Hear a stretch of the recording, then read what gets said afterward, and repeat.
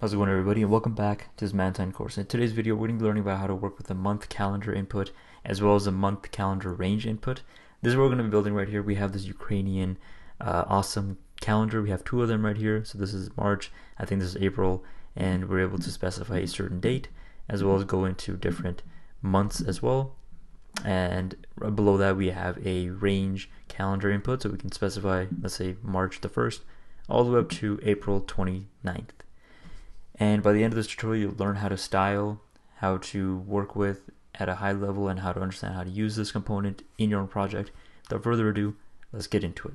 Alright, so I've opened up the documentation for calendar, and the link to this is in the description down below. And the very first thing that we can see right here is the usage tab. And in the usage tab, we have a simple calendar.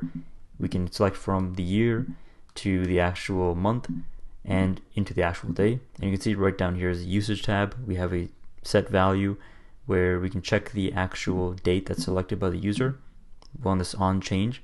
But this is a little bit wrong in the documentation. It's weird, but what you would have to do is instead of null, you would do new space date, and you just call the function.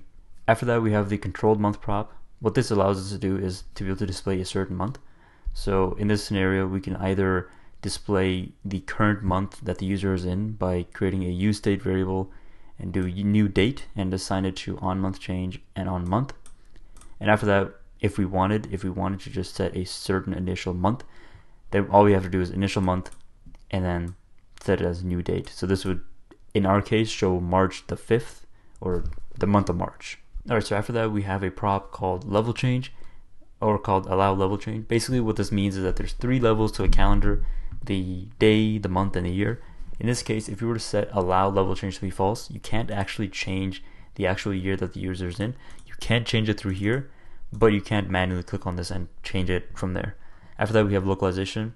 Now, Mantine dates components are built upon day.js library, where we can actually define a local data. So if you wanted to show a month from Russia with their language, for their days and everything, then we can actually do that.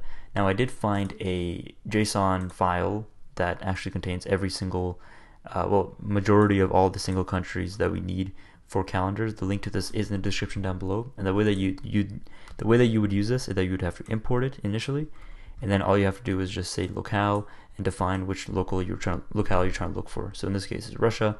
If you want Canada, it would be like CA, that type of stuff. Alright, after that we have the first day of the week prop. So in this case, we can actually define if the first day of the week should either be a Sunday or Monday. So in this case, it chose Sunday, so that's why they show Sunday right here. Awesome. After that, we have the multiple months. This is honestly the funniest thing.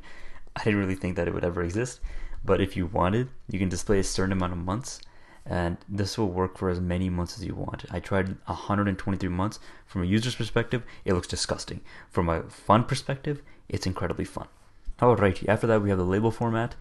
This will be able to display a format for our months if you wanted. So in this case, we're doing month, year. So this would be 03/22 or March 2022.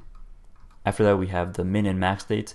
This is pretty interesting. If we wanted to set a minimum date and a maximum date for a calendar, we can do that.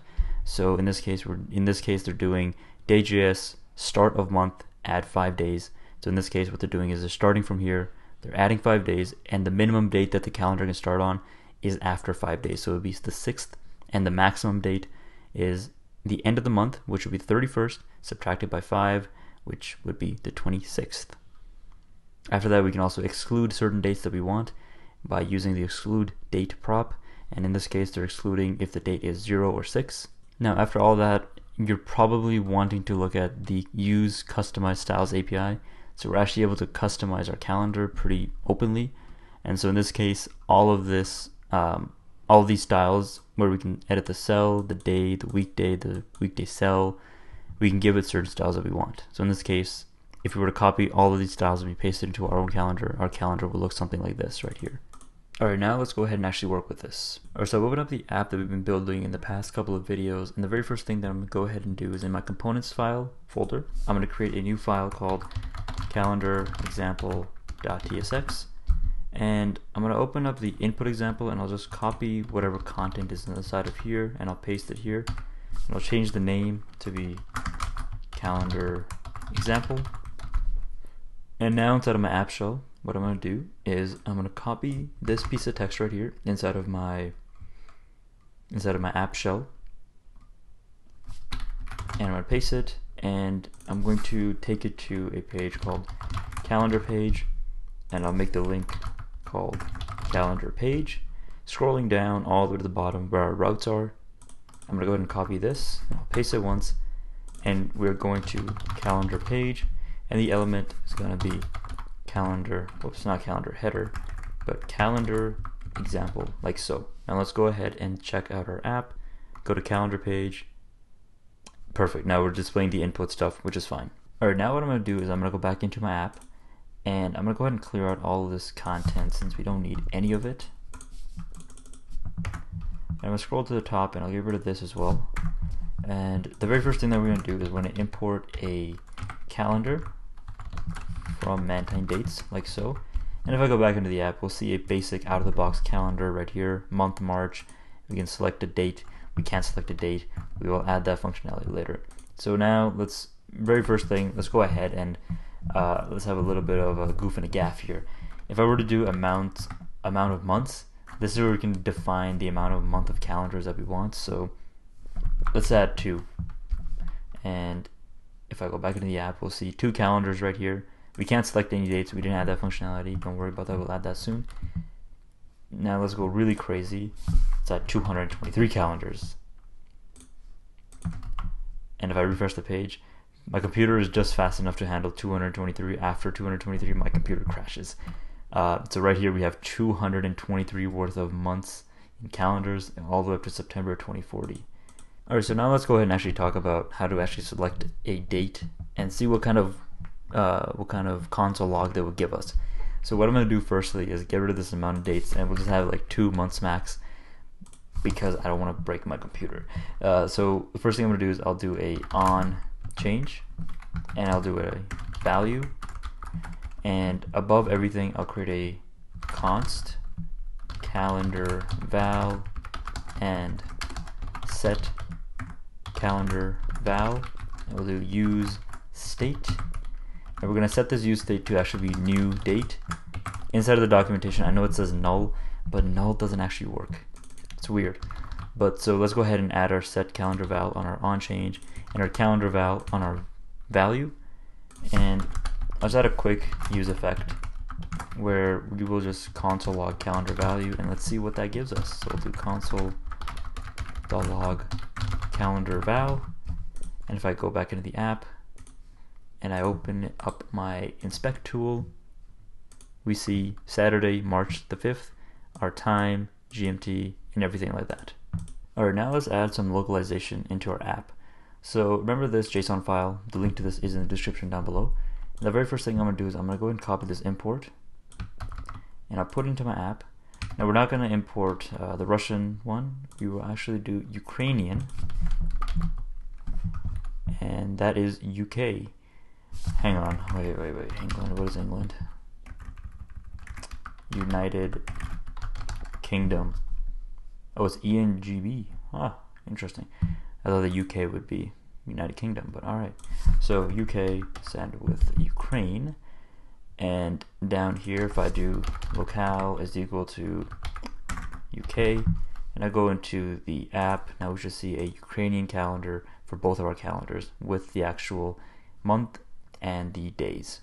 Alright, now let's add a little bit of styling to our app. So what I'm going to do is I'm going to copy this styles prop right here, and I'll paste it into my calendar right here, like so. And let's go ahead and edit a little bit of this stuff. So if I go back into the app, we'll see how it actually looks like right now.